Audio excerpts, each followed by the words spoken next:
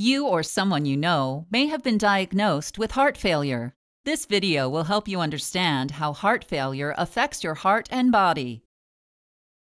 If you have heart failure, your heart can't pump enough blood to meet your body's needs. This is because the pumping sections of your heart, called ventricles, may be weak or damaged. The walls of your ventricles may also be stiff and thickened. This may prevent them from filling with enough blood. You may have left-sided heart failure. This means your left ventricle does not deliver enough oxygen-rich blood to your body. When this happens, you feel tired and out of breath. Blood pressure also goes up in the blood vessels between your lungs and left ventricle. The higher pressure forces fluid out of your blood and into your lungs. Fluid in your lungs makes it harder for you to breathe. You may have right-sided heart failure. This means your right ventricle is too weak to pump enough blood to your lungs.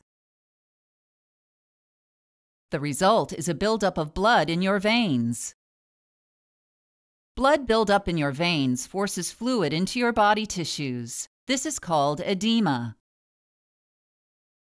Over time, heart failure on either side of your heart results in weakened, enlarged ventricles. The weakened ventricles deliver less blood to your body. To make up for this, your nervous system releases substances called stress hormones. Stress hormones make your heart beat faster. Unfortunately, the stress hormones can also damage your ventricles and make your heart failure worse. The most common cause of heart failure is coronary artery disease. Other causes include high blood pressure, diabetes, heart valve problems, heart muscle damage, irregular heartbeats called arrhythmias, heart defects, poisons or substance abuse, lung disease, and breathing problems during sleep called sleep apnea.